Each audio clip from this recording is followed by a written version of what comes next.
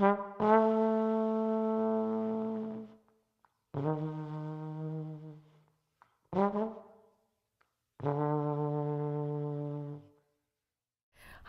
I'm Stephanie Matthews, Executive Director of A Tribe for Jazz, a nonprofit whose mission is to preserve the legacy and advance the future of jazz through visual storytelling, live and virtual performances, education, and community engagement.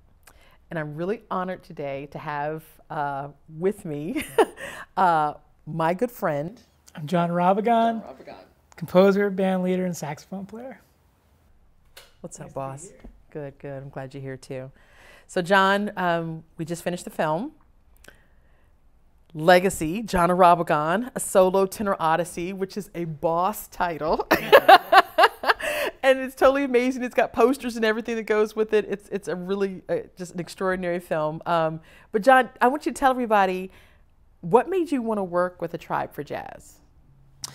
Well, I met Bruce through Ralph Alessi and Andy Milne, who I was touring with at the time. And the possibilities of all the different facets that you guys offer, all the different specialists that you guys have as part of the nonprofit. It's expansive. It doesn't exist in the current jazz world. And to be part of the vanguard, the beginning stages of this kind of synergy between an artist's creative vision and having a team of specialists be able to help them achieve that was very exciting for me. So I was like, let's go for this. And I'm super happy with how the movie turned out, and I couldn't be more thankful. Wonderful, wonderful. Because I know it was a leap of faith for you, and we garnered your trust, we gained your trust, but you went into this you didn't know us. We had only had Zoom calls and, a few phone calls, and I know there were a lot of notes and stuff being passed and forth when I was expressing the vision and introducing you to the different, team members and whatnot. But what was that like for you? Was that a little bit scary to kind of say, okay, I'm going to go to Columbus, I'm going to shoot this thing, I'm going to go for 3 days, I'm going to trust this process? Well, what was great is that everyone had their own role. And so I could just trust that the stylist was so awesome that I didn't have to worry about the clothes part, I could trust that the lighting and the sound and the videography and everything was going to be top notch. So in essence, it was a super easy weekend for me working with you guys, because I was just following the orders. You guys just told me what to do, and I said yes, and let's go do this. So. You were amazing that way too, because I don't think a lot of people could have gone the 3 days. See, because that was a tight schedule. I mean, yeah. we crushed it, but we packed a lot in, and you were amazing for that, by the way. And you never complained once, but we kept you well fed. But no, it was wonderful. But let's talk about some of the elements of what we did that weekend. Let's start with the styling, because, I mean, dude, Sierra, she really went in on your style. I mean, how do you feel about what she did for you? Oh, amazing. I mean, I totally feel like a brand new person. Yeah. I can't wait for the music world and traveling and gigs to come back to full swing again, like pre-2020, so that I can show off this whole new wardrobe I've got. Yeah, yeah. No, I mean, but I love what she did when, one of my favorite looks is when we were at Lincoln Social, and you had the white, was it white linen suit? Was it the white linen suit with the hat? I mean, it's really sharp. And like what you all were doing with the different glasses and just the vibe. The glasses, was that your idea? Or? No, it was hers. It was all hers. It's all her idea. I mean, what was great working with Sierra for the weeks leading up to it was that she, I never really cared that much about my look or anything like that. And she went with that, but then just bumped up my style to some new level or something that I never would have thought of myself. No, it was absolutely fantastic. And so there was the styling, and we did the photographs. So you got a new body of photographs. And before that even, oh snap, we got to shout out Sarah, who was working on the graphic design and the website and logo and everything. So yeah, it's just as a musician that spends all my time focusing on my music, the whole world, the social media world, the website world, the internet thing where everyone's becoming hyper responsible for every aspect of their brand. I wasn't prepared for that. And I'm probably never going to be prepared for that just by myself. So having a Tribe for Jazz on my side, in my corner, like showing me these different avenues and having specialists that know those avenues really well, that's invaluable for me. So just these couple logos that Sarah and I were able to carve out, like I'm excited to put some of those Jon Irabagon t-shirts together and get some logos on there and stuff. Yes, we got to get that going. Indeed. So, but let's switch gears for a second and talk about the film specifically. So there were a lot of elements that went into the film, and I, not to give away too much, to people, but there was the cinematic short that we shot, which is kind of the lead up. Let's talk about the title, though, Legacy. Legacy. What is legacy for you? Because we had all of those conversations. Remember the emails and like long emails. But what does legacy mean for you? I mean, it's twofold at this point in my life. Now having a family and everything. First is that I want to continue this trajectory that I started for myself 20 years ago as being an uncompromising, just tunnel visioned artist for my own music. I don't want to cater it to anything. I want to be true to my own vision, and I want to follow that throughout my whole life. Like whether that means more or less performances, whether that means more or less appearances in like polls or whatever, that doesn't matter. I think for me, the music journey and being true to it wholeheartedly is the most important legacy I can leave behind for my music.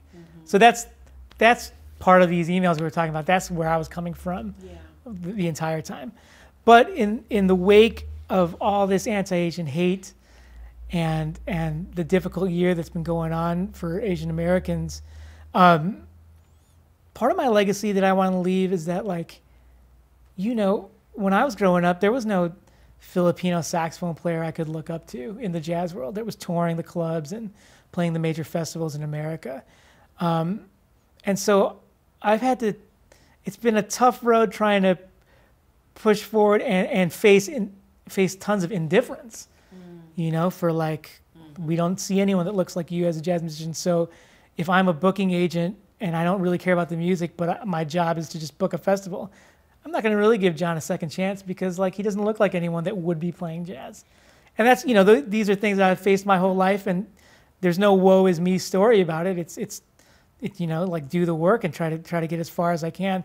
But hopefully part of my legacy, if I can continue to do this and be uncompromising with my own music through the course of years and decades, is that some Asian or some Filipino saxophonist who's not even born yet, if they get a saxophone in their hand or a trumpet or some kind of instrument and they want to play creative, improvisational music or jazz, and they show a passion for it and they put in the work and the effort, hopefully there's one less roadblock that they have to face in order to get to their dreams and wherever they want to go. Absolutely. And if that's my legacy, then that's totally worth it for me too. So the title Legacy comes from these two different angles that just happen to be converging right now when we started talking. Very nice. Very nice. You premiered the film with your family. We sent you the early version. What did they say when they saw you? Man, they just couldn't believe it. They couldn't believe it was me. They couldn't believe the lighting and the cinematography. And I just got a text from my sister-in-law. She's just like, Jon, you're big time now. How did they pull that off? How did they make you big time? So I think they're just impressed with the professionalism, the artistic angles that were taken, and they just couldn't be happier with it. And same with me. Yeah, the lighting was that was really something when that inspiration came, and then when I started working with Steve Musa, who was our lighting designer, and then we were having the back and forth with Julian and all the notes and the sessions and whatnot. We knew after, because you remember you had, how did it work? You decided what your set was going to be. You shared your set list. We talked about the different emotional components of the songs and the different transitions. And I was like, it'd be great to have the light to kind of, accompany that, you know what I mean? To tell like this even fuller story. And it really just came together beautifully. Man, I'm just thinking back to our day on set, and that was like a really magical day with like everybody there. Yeah, it was great to have some people brought in for some of the pieces to feel that energy. Yeah. And even just perform my own pieces that I've played hundreds of times, but with this aura of different mood lighting. It made me play things that I've never played before too. So yeah. And I think what people are going to find is when they see the film, there was and we were really intentional about it. The cinematographers wanted to have like a choreography around you as they were filming, and so they were kind of moving in tandem, and and I think the film feels very intimate, and I think viewers are going to see it not having being really drawn into the music, because who gets to get that close to someone's hands playing, get to see into the horn, right. Hands on the keys. It's a different vibe. Yeah. For me, it's been really interesting because we happened to start working just a few months after I got back from South Dakota. I spent 9 months of 2020 in South Dakota. And while I was out there, I found this canyon that I practiced at for about 5 hours a day for 6 or 7 days a week for 7 months. So I spent hundreds of hours out of this canyon. And the whole time I was out there, it was about expanding my sound and pushing it out there through the canyon, through the different reverberations that were out there, through the stream that's at the bottom. And it was really interesting because I was playing a lot of solo tenor saxophone out there and pushing it out and trying to grow it as far as possible. But the great thing about this movie is that, like we were talking about with the cinematography, I'm still playing solo tenor saxophone, but it's kind of like, it's close. It's intimate. It's really close. So for me, the new solo tenor record that I put out, Bird with Streams, is a perfect complement to Legacy, because they're both solo tenor saxophone things, but they're two sides of the coin. Yeah. Let's talk a little bit about the directing. So Julian came in from LA. He's my guy. Trust him completely, and I knew he was going to be perfect for this. And perfect for you to tell this story. So what was it like working with Julian? Like I said, I trusted that everyone had their lane and that they were pros in wherever their specialty, and Julian is no exception. I just had complete faith in him, in his vision for what he saw. He draws from so many hours and so many different films that he's already done. It was easy. It was easy because I knew that he was going to deliver an amazing product. And it was also fascinating because of all his expertise from LA. He was able to give it to me. And I don't know anything about the movie world. I don't know anything about acting. I don't know anything about voiceovers or anything like that. So he was able to really draw a lot out of me where I wouldn't have been able to do it by myself, I think. A good point. It was very organic the way it all happened, because it was scripted in terms of, we knew that there were going to be two cinematographers and that they were going to move around you in tandem, and we knew kind of what the lighting was going to be. But remember, we constructed everything as we went. We had like the guides, but we constructed it, and we were tweaking and kind of, But what was it like having to? We only did it in one. We did each song one take. Which is not like, but you crushed it. So it was super easy and everything was super comfortable. So it worked out. What I appreciated about that process and Julian's directorial thing was that it was kind of improvised too, like what I was trying to do, and you could feel that synergy because he wasn't stuck and had some kind of preconceived notion for this piece and that piece.